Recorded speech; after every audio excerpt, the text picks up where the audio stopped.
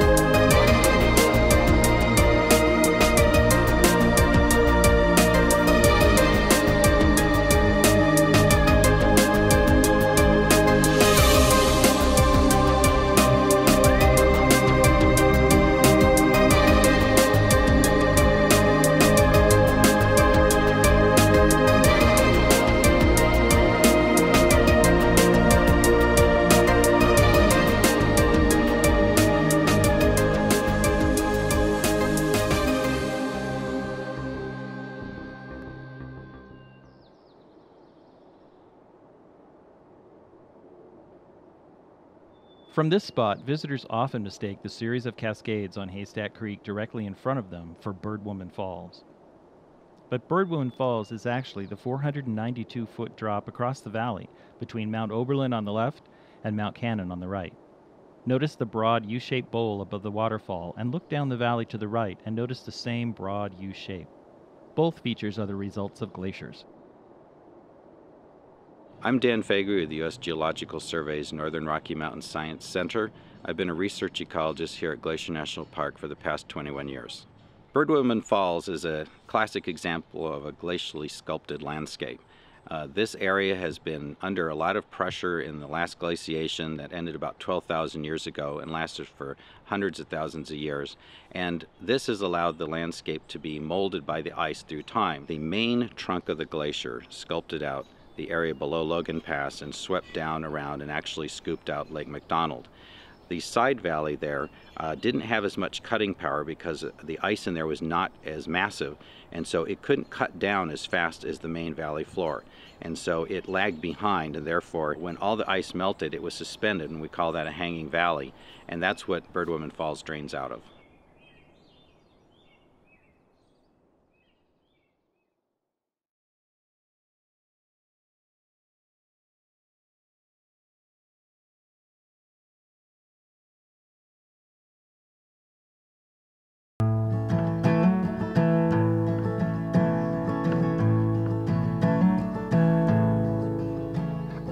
Walk with me on the garden wall on an autumn day when the wild geese call as they fly for winter's stay in other places far away. Walk with me and see the goats on the mountainside in their brand new coats, standing bright against the sky, looking down on you and I. Walk with me where the eagles fly and tumble wildly through the sky, giving truth to ancient words that sometimes love is for the birds. Walk with me where the bighorns climb and do a dance as old as time, crashing heads till they might die and never even asking why. Come with me where the grizzlies roam and the places that they call home, alpine meadows flower-filled and hanging valleys glacier-chilled. Walk with me where the north winds blow and whisper of the coming snow, tossing golden leaves on high as summer birds bid their goodbye. Lords of everything they see, the world around both you and me, these and other things you'll see if you come and walk with me.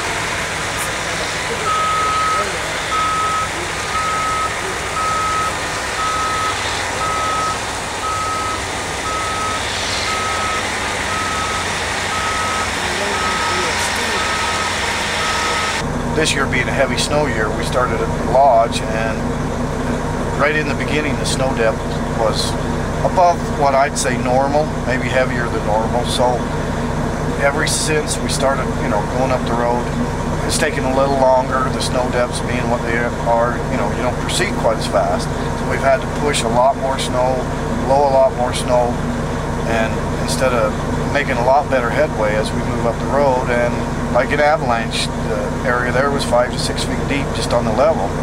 And so that takes us a little longer. And then every one of the chutes that we got in Lower Haystack, Lower BPR, Red Rock, especially Red Rock twice, we had to go through there because of the avalanche slide that came in there, first in the spring when we got to it, and then about a week later it slid in again. So that, delays 2 or 3 days here, 2 or 3 days there. And it's just a matter of, there's more snow to move, and it takes longer to do it, pretty much all the time. And each time we come up a section of the road, there's more obstacles than maybe there would have been the year before or 2 years before. So less than normal is not what it is this year. Well, here in this particular spot, the snow builds up and it's pretty deep here. There's a pretty big drift right going into the rim rock. So you have your road profile on the hillside like this. And as long as you have ground or dirt here to support your snow activities, you're good with the machine. But once you start pushing out and building up a big, large area of snow, then that snow can slide off. So right here, we're gonna have to cut it all down and push it back to the rotary. And the rotary is going to have to launch it off and over the hill. And that's what goes on. It might seem kind of, why are they doing it this way? But that's the whole idea that they're doing it this way is because they cannot get out on the snow. Because if they get out on the snow with the machines, the possibility of the snow breaking loose. And that's what happened a few years ago when the one machine broke, slid down. Unfortunately, it was, a good place to happen. Other places aren't so good. So that's what they'll be doing. And this is not a real safe area because it's real steep. It's straight down. So the machines are parked over there at night on the other side of Oberlin or way back. So now we have to wait for them to come back through the rim rock. And then they'll start working this down. It'll take a little while, but that's what will be going on. Well, that's our operator, Casey Glade, in the excavator. And this is the rim rock area, and there's a lot of problems with rock falls. The snow is just full of rocks and debris, and we can't use the rotary in there. So what he's doing is trying to get as much snow off the road as he can, obviously, but you can see how the snow builds up along the wall, and so he can reach up there and he can pull off any of that residual snow that's left on the wall that would tip out later and close the road or tip down on a car, something like that. So he's pulling a lot of that residual snow, that high snow down, and then he's getting the dirty rocks and stuff and throwing them over the side. He could stay on the road bed, more or less, on the snow surface, and he's able with that long arm to throw the material out over the side. He's probably about, I might guess, maybe 12, 15 feet above the road surface right there where he is. Here's the rim rock is deep. It just seems to get more of a drifted type snow. This isn't as much prone to avalanche buildup as it is. This is the normal snow depth, I'd say, in the rim rock. Yeah, there's been years where there's 20 feet deep instead of 30, 40 deep. But it's a little above normal, but the rim rock is usually fairly deep. It's like the big drift. It doesn't get too much less one winter to the other, or one spring to the other. Trying to, but it just takes longer because it's a bigger area, a lot more snow, and so yeah, the rim rock is above normal, but it's fairly deep all the time. This is not so untypical of a day as far as on the mountain in rim rock or in the alpine section.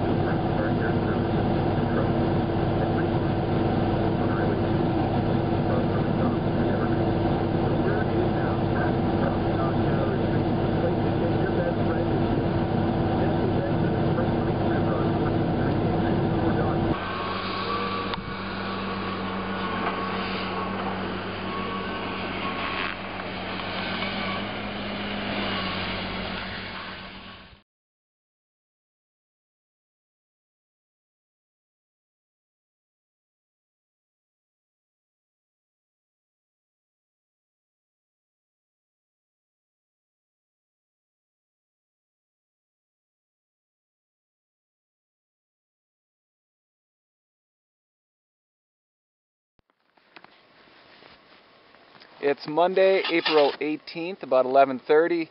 We're here on a north-facing slope about 6,000 feet, just between Red Rock Slide Path and Slide Path 54-1.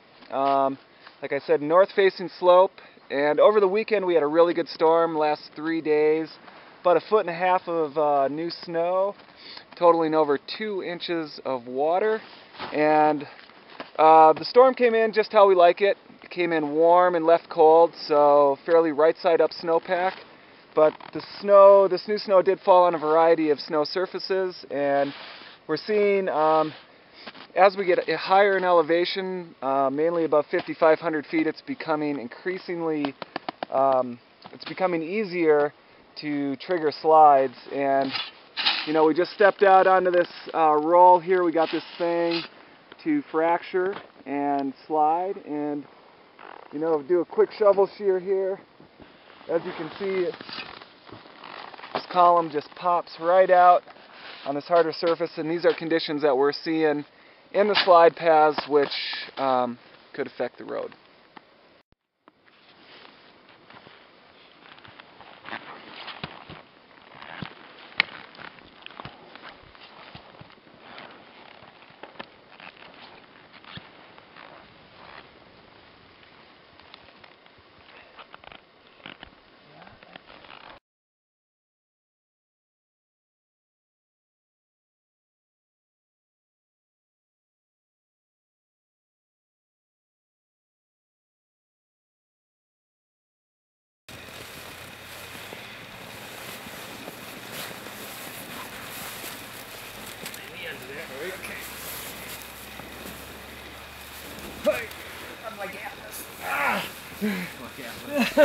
She in? I don't think so. Oh, thank goodness. Yeah, maybe Bust it in a little half. smaller, yeah. Bust it in half and then move it. Who's ahead?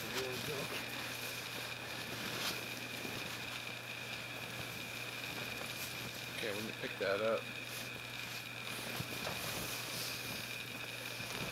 I go to snow now. 10 years old.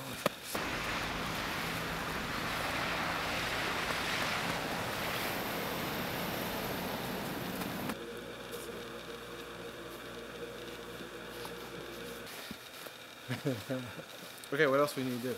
Sticks? Okay. The sticks got buried, didn't they? That's like way too long. That's pretty.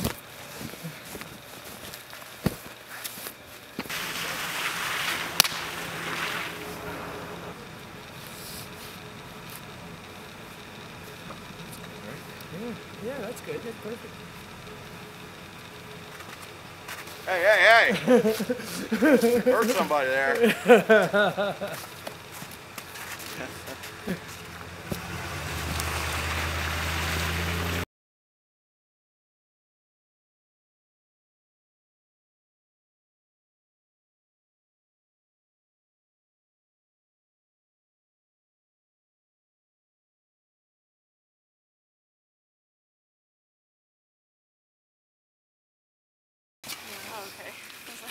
Hey David! Hey Laura, what are you doing? Oh my gosh, we're getting ready for our education programs. They start next week here in the park, and we have winter ecology field trips.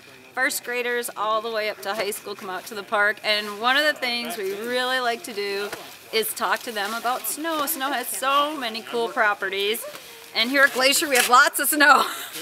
So we like to talk about insulation and how snow can be great insulation. Birds use it, a lot of the subnivean creatures use it, and so what we do, people have used it for thousands and thousands of years. The Baskin people used it, and they built Quincy. So you can see kind of behind me here, got a couple of our education staff working on a Quincy. We piled up a huge pile of snow last night, and now we're digging it out so that we have a little cave over here, and we've just put flags in it so we don't dig out too much. So we want our cave walls to be pretty thick, at least 10 inches thick. And it's really setting up well, so it should be a nice strong shelter. And then a little bit further back are a couple of the rangers working on an igloo, so a different kind of snow shelter, and it's mainly made out of blocks of snow, which our snow right now is not that great for making blocks, so they're having to really pack it in to get those blocks to set up in the back over there. But it's a great opportunity to just see how cool snow can be and how much it helps some of the animals and people survive in the winter. Great. How many classes and students come by in the winter? Ooh, let's see. Well, starting next week, we'll have classes pretty much every day here until mid-March. Yeah, and it's usually 2 classes a day. Yeah. And on weekends, we have snowshoeing programs? Yeah, for the public, 10:30 and 1:30 every Saturday and Sunday. The rangers have snowshoe hikes. They last about an hour and a half, and they're just right across the street from here. They start at the visitor center, and the snowshoes are a small fee for use during the ranger program.